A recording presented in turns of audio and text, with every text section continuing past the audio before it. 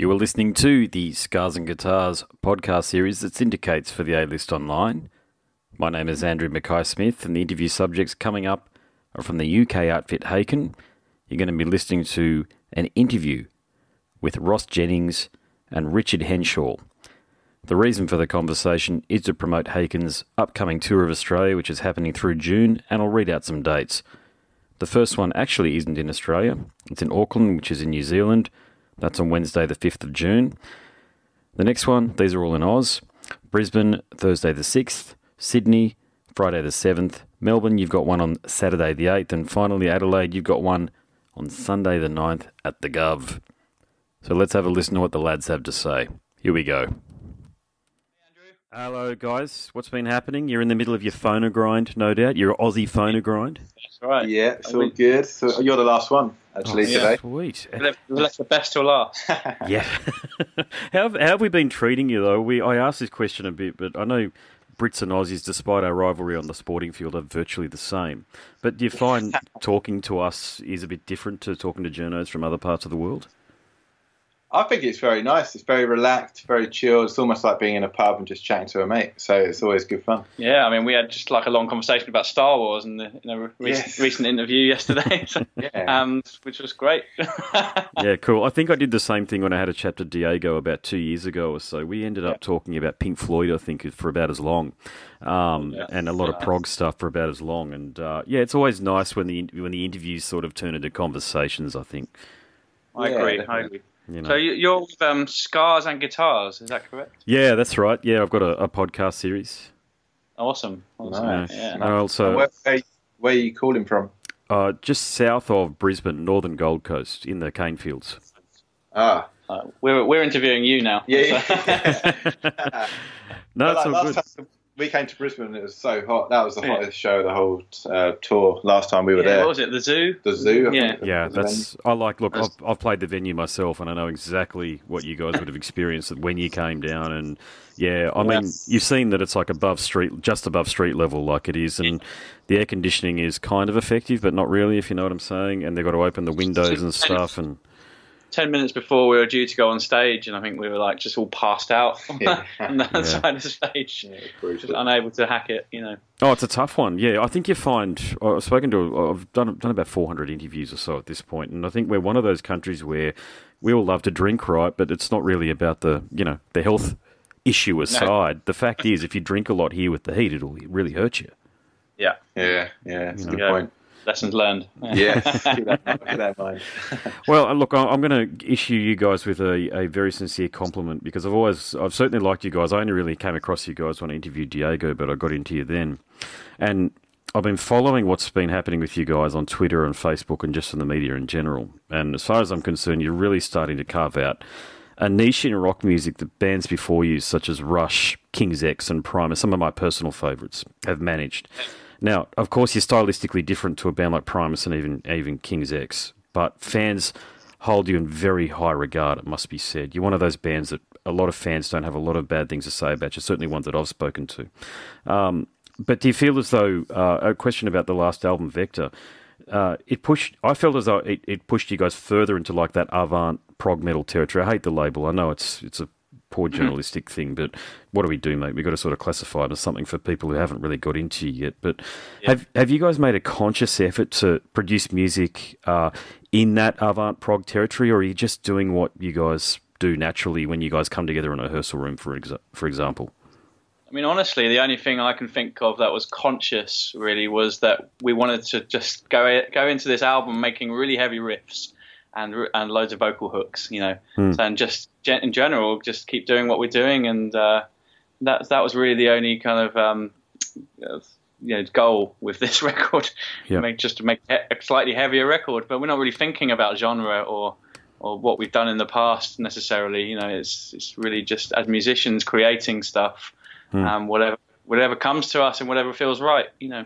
Yeah, I think the result of Vector is probably the most focused album we've ever had.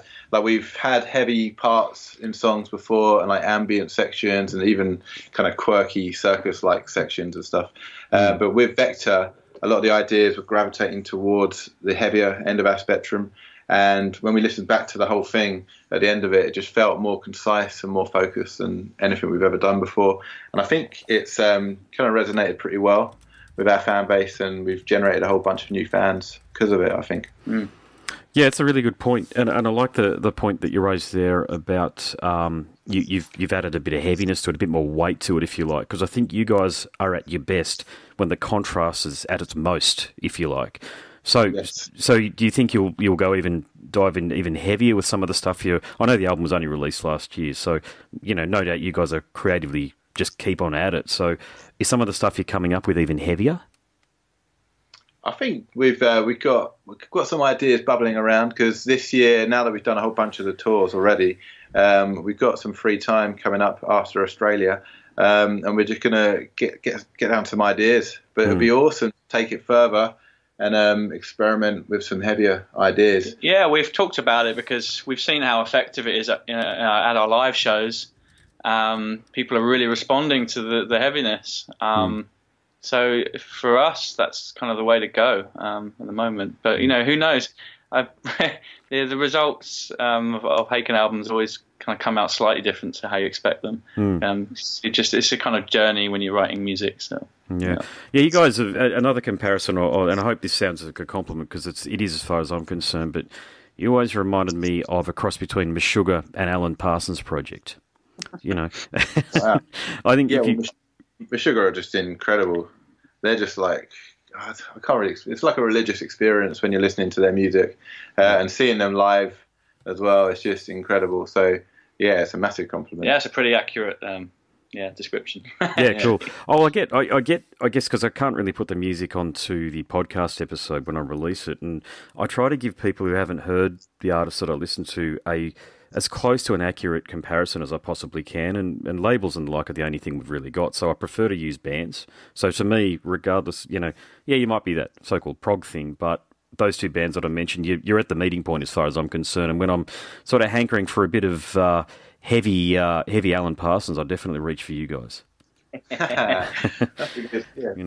So you got this tour coming up as well, of course, and that's the reason for the conversation. But you must know by now you've got a very steady fan base down here. So what sort of show are you going to bring down? Is it going to focus on Vector, or is it really a career retrospective opportunity? No, yeah, we're out essentially promoting Vector, and we want to bring that show that we've been doing in the US and Europe to Australia, and not do anything really that too much different. We want to give you guys the same experience essentially. So yeah, it's going to be pretty Vector heavy, but that's not to say we haven't left out some of our favourites from the older albums as well. So yeah, there should be enough to please most people. Oh, sweet. And do you get a lot of communication and correspondence from us over the internets, as George W. Bush used to call it? Yeah, I mean, fans reach out, which is great. Facebook's always been good for that kind of thing. Instagram. So we know we communicate with you guys. Yeah. When we came last time, which was like 2 years ago, I don't think we were kind of expecting the response that we got. There were some really cool shows that we played over there, and it was amazing for us to get such a warm reception. So hopefully we can build upon that this time round. Yeah. And Yeah, it's going to be fun. Are you familiar with many Australian bands like Cog and all those sort of bands? Yeah, I'm a huge Carnival fan. I love Pliny as well. Oh yeah, he's doing well for himself. He's just all over the place at the moment, and he's an amazing songwriter and guitar player. Yeah, I'm pretty excited to have Southern Empire support us in Adelaide. Yeah, this is a new band which I'm really into, actually. Yeah. Yeah. And Caligula's Horse are label mates, and they're an incredible band. Yeah. Once again, great songwriters, great musicians, and great bunch of guys as well. Yeah, from your guys' perspective, all of those bands, there's so many, metallically enshrined bands that are coming out of Australia at the moment. But is there an identifiable sound coming out of here? I only ask you guys because you're in the industry and you're obviously from the UK. But do you? It's very hard for someone like myself who's in the middle of it to sort of identify if there's a sound. So can you guys hear a sound coming out of Australia that's got a similar strain through it that makes it Australian, do you think? If I'm perfectly honest, I don't think I've heard enough really define to see if there's a definite sound. So yeah, no, like from the bands we've mentioned, obviously that's quite an eclectic mix already. So yeah, no, I couldn't say. And that's the thing about generally progressive music, it's such a broad spectrum. Yeah. So very rarely bands sound too similar to each other. But like you mentioned Pliny and then Caligula's Horse. I hear a lot of Pliny in Caligula's Horse. Yeah, maybe the vocals technique and stuff like that. So Carnival and Caligula's Horse, maybe there's some crossover there. I guess if we were to really analyse it, we'd find something. Yeah. Yeah, no, for sure. But I think it's a good thing that there's a lot of variety coming out. I honestly wouldn't want a particular sound. That kind of restricts you, I guess. Yeah, great. Yeah, good comments. Yeah, I didn't mean to put you on the spot there with that one. I just thought I'd ask, But I'll give you another left field question then, because something that's happening in rock and roll at the moment, or not so much rock and roll, it's more like live entertainment, but are these holograms. So Wendy Dio, I think, has just announced a Ronnie James Dio travelling hologram. I hope I'm right in saying that. I certainly saw a lot of activity on Twitter about it. Yeah, what are your thoughts on that? I think Zappa's doing it as well, isn't he? At least I heard about that. Yeah, so the Zappa thing is going to be with a hologram of Frank Zappa. Yep. I mean, I think it's a great thing. I mean, it embraces the kind of progressive nature of everything at the moment, because everything's going in so many different directions. I think if you could fully nail something like that, it's like the sci-fi dream. I think it's cool. I mean, I'm totally for it. I don't know what it's like there, but tribute acts are a big business here in the UK. Likewise, massive, yeah. Oh, yes, the Australian Pink Floyd show as well. I saw them at the Albert Hall in London. Yeah, and so there's obviously a market for people who want to kind of keep hearing the music of our fallen heroes. So I haven't really given it that much thought, to be honest, but I guess there's something in that. Yeah, I don't see a problem. Yeah, just to you. As long as they have the the permission and the blessing of the families involved. I think the Zappa one, it's actually going to be his children playing with him. So at least as far as I'm aware. I mean, I always wanted to see Michael Jackson perform, and that sadly never happened. I'm with you on that. I would love to have seen him. Yeah, I've been to the Thriller musical, and I thought it was amazing. Yeah, that was good. And I would just love to see that, but I don't know. There's something to be said about human beings being the performers, actually, that was what was great about the Thriller musical, was that you had people really nailing those parts, and it wasn't Michael Jackson, but it was as good as, in some ways. Yeah, the other thing that I noticed, I haven't heard Eddie Trunk, the US commentator of all things rock and metal. His thing is to talk about backing bands like Kiss using backing tracks, and Motley Crue, I think, were doing it as well. But some of these more established acts that are charging a lot of bloody money for tickets to shows are using a lot of production, excessive. Some would argue Eddie certainly does excessive use of production. So do you think that's important or otherwise, or is it more important that people get entertained? I think there's two elements, really. There's the music and there's the theatre as well. Some bands really kind of focus on the theatrical side of things. And I think that's fair enough if it kind of works with their music. If they've got like a larger-than-life, almost cinematic vibe going on with their music, I guess it makes sense. But for us, we generally like to just keep it as live as possible. And we try and play everything and try and sing everything. And in terms of production, the main focus is on lights at the moment. And we don't go too crazy with anything else. But the music itself has got to be organic and live for us. Yeah, I could hear that actually from the live stuff that I've heard on YouTube. Yeah, it definitely all comes from very solid musicianship and a really solid creative space with you guys. Thank you. Guys, another left field question. I like asking these tonight. I've had a few interviews, so here we go. What's the craziest thing that's ever happened to you on tour? And I host a Not Safe for Work podcast, so it can be as naughty as you like. On the last tour, something pretty funny happened in Finland. We played a show and we were playing Cockroach King. And there was a guy dressed up as a cockroach with a throne on his head. So we pulled him on stage and he was dancing around for 8 minutes whilst we were playing the song. That was those kind of moments you always remember. I bet. Yeah. There's some things that happen on the road, like we got stuck in some snow on the way to a show and had to cancel it, and that was we were just stuck in like a Denny's restaurant for 12 hours. I mean.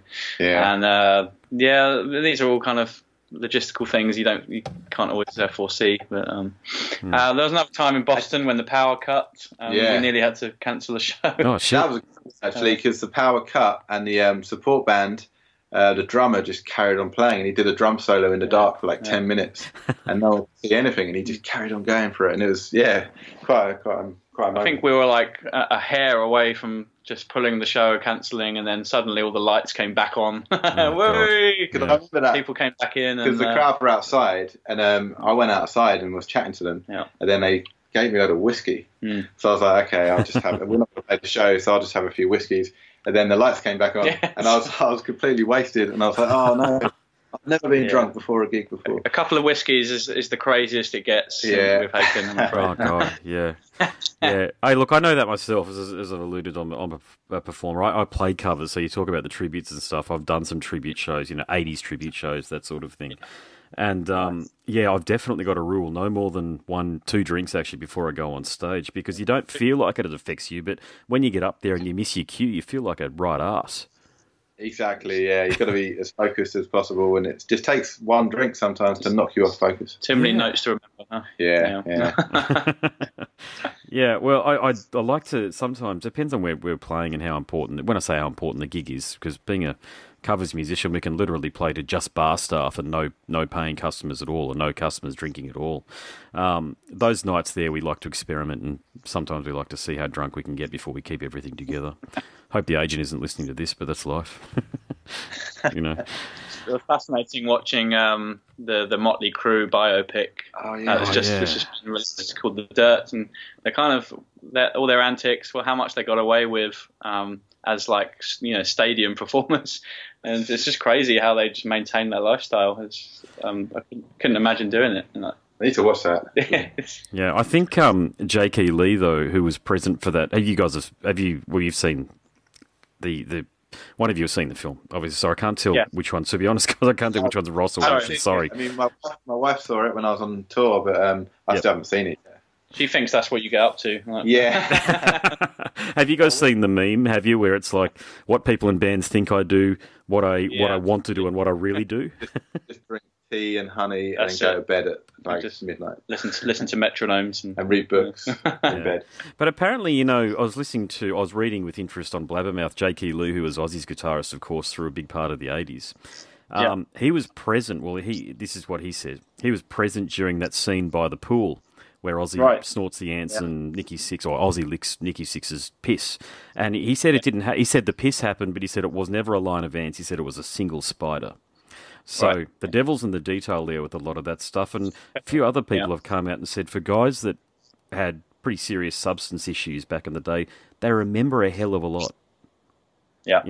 So how much of it is actually, did it really happen, and how much of it is embellished? Sure. I guess that's right. People glamorise things, don't they? Indeed. Yeah, they do. But we don't. It was entertaining anyway, and that's for sure. Yeah, that's it, yeah. All right, lads, it's been awesome. Thank you so much. Congratulations on carving a stellar career so far. Long may you continue to do it. And, these shows down here are going to go well, so just enjoy them. Appreciate it. Thank you so much for the interview, and see you at the show. Absolutely. What one are you coming to? There's Brisbane, isn't it? Yep, Brizzy. So get along to that one. So this time. For sure. All right, lads, have a good one. Nice one, mate. Take care, man. Thanks so much. Catch ya. You have been listening to the Scars and Guitars podcast series that syndicates for the A-List Online. My name's Andrew Mackay-Smith, and the interview subjects you just heard from are Ross Jennings and Richard Henshall from the UK outfit Haken. Thank you so much for listening.